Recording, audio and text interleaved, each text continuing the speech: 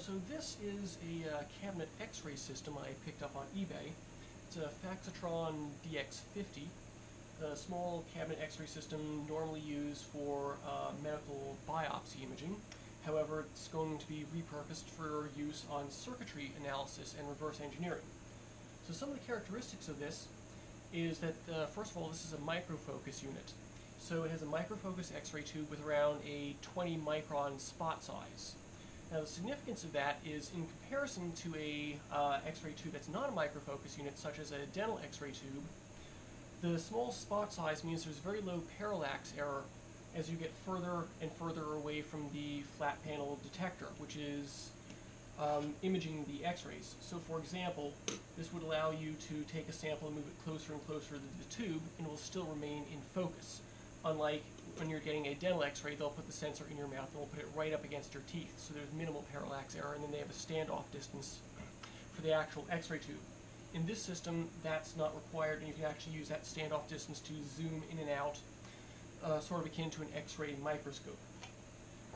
So two of the things that we're going to be looking at today, we're going to go over an overview of the system. We're going to do some imaging and a radiation survey to confirm that the shielding on this is still operating normally.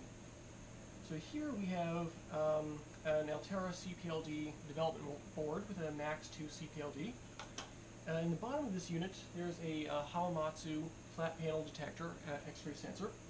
It uses direct depositing of cesium iodide onto the either a CMOS or a CCD sensor.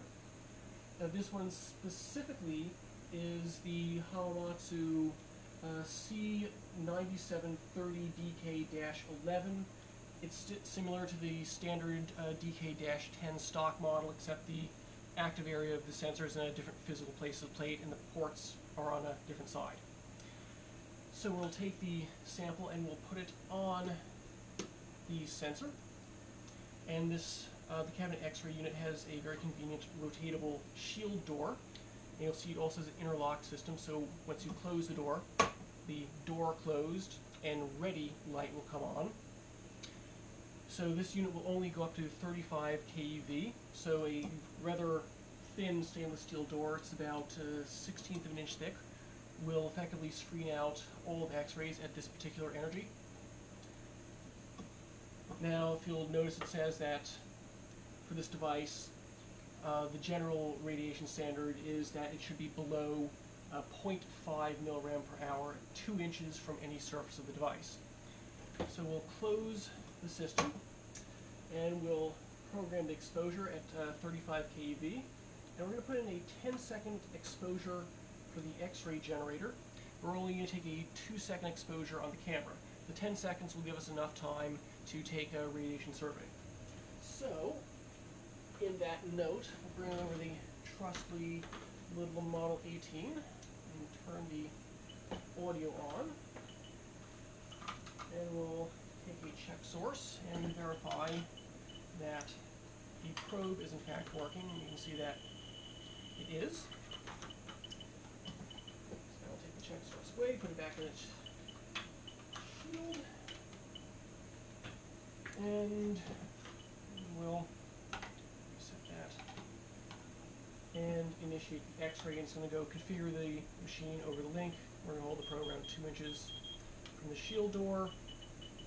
You can see some counts from the X-ray, and it's holding at around 350 counts per minute, and that's on a Matlab 44-9 flat panel mica windowed probe.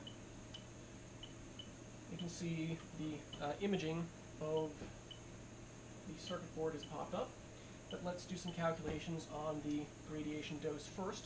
The 44-9 is a sensitivity of 3,300 counts per minute per milliram per hour. That is, of course, calibrated at with a cesium-137 source at 40 keV or thereabouts, and we're running this at 30 keV. We'll see that the sensitivity curves for the probe indicate that the response normalized to the cesium-137 is actually 4 times the indicated rate. So if we punch in 350 counts per minute divided by 3,300 counts per minute per milligram per hour divided by 4, which is the normalized sensitivity, we'll see that the X-rays around X-ray leakage around the 2 inches from the device is actually around 0.026 milligram per hour. So that's 26 microgram per hour compared to the normal background, which is typically in the order of 5 to 10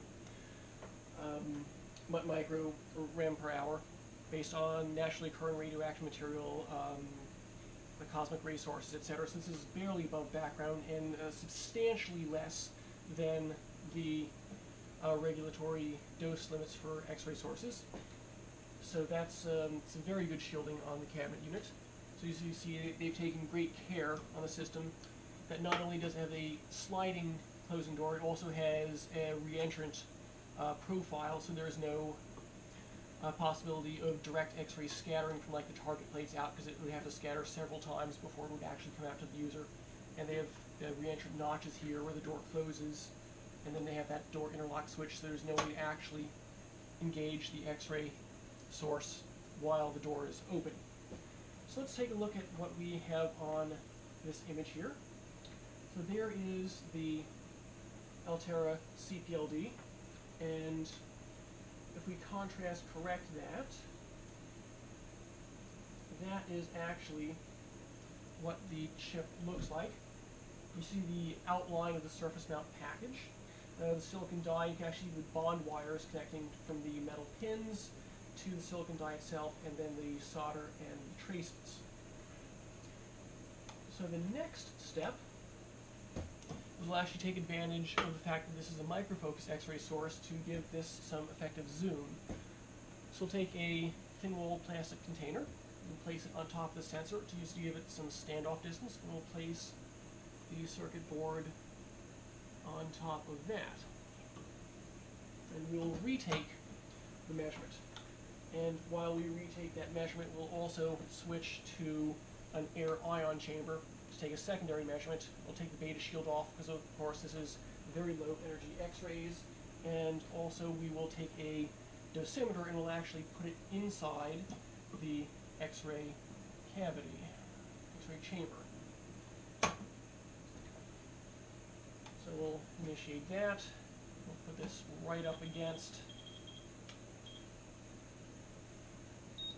You can hear the dosimeter on the inside alarming, but you can see that outside the sealed door there's almost no dose, and you can also see the X-ray lights were on. So this is on the most sensitive scale. The scale window is from 0 to 50 milligram per hour, and it is not even climbing off the 0, so that's very good. Okay, and on the image here, now we can see that's actually substantially zoomed in compared to the previous photo.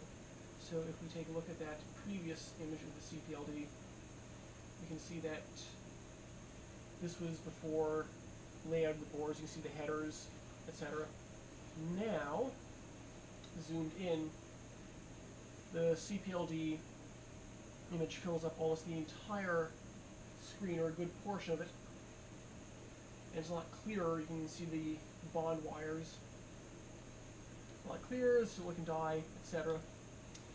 Let's also take a look at the dosimeter, so we can see that going to absorb dose, it's reading for 10-second exposure 2.96 millirem. Of course, it should be noted that these dosimeters are have internal shielding.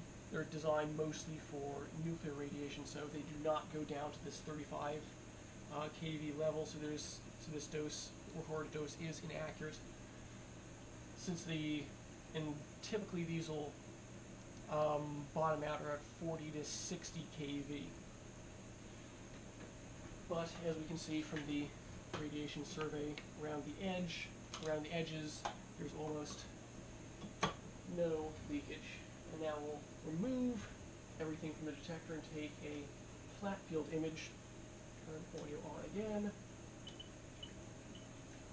Configure up.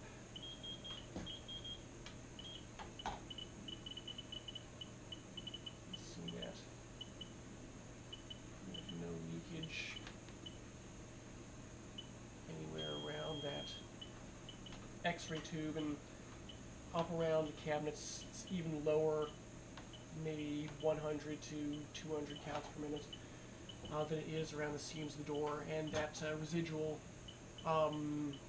around 26 micro rem per hour around the seams is due to some residual scattering.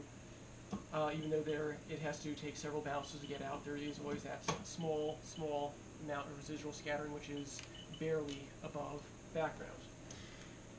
So let's take a look at the flat field image. Right now, there is no flat field image correction in the software. I wrote the operating software for the X-ray device in Matlab. There are two different parts of the software. One drives the X-ray generator. That's through an RS-232 link. It just uses ASCII characters to program exposure time, energy, and to query device status. And then the second interface is the USB interface for the flat panel sensor. That Hamamatsu provides the interface for that. It's a DCAM-API. You can download it online.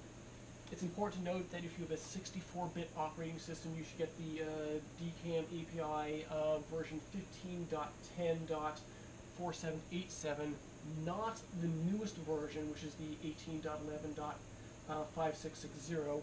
The newer